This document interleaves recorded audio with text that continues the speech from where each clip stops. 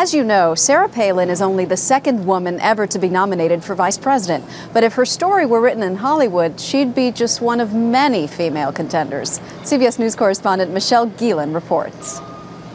I will be honored to accept your nomination. With lights shining and cameras rolling, Sarah Palin's speech was high drama. Here's a little news flash for those reporters and commentators.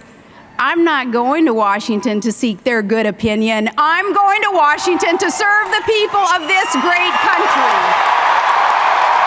The governor's sudden ascent into the spotlight appeared like a real-life movie. I just can't respond to the accusations because it's not okay for them to be made.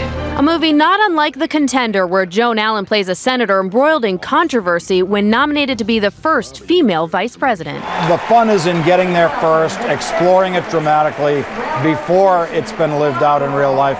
Political analyst Lawrence O'Donnell was executive producer of The West Wing. At The West Wing, we got ahead on the minority candidate for president. We ran Jimmy Smits as a Latino candidate for president before Barack Obama runs as an African American. Do you think we can get the Chinese to make a deal? Commander-in-Chief, in which Gina Davis's character becomes president after his sudden death, doesn't seem so far-fetched now, not with today's campaign. This presidential campaign has gone too far for Hollywood.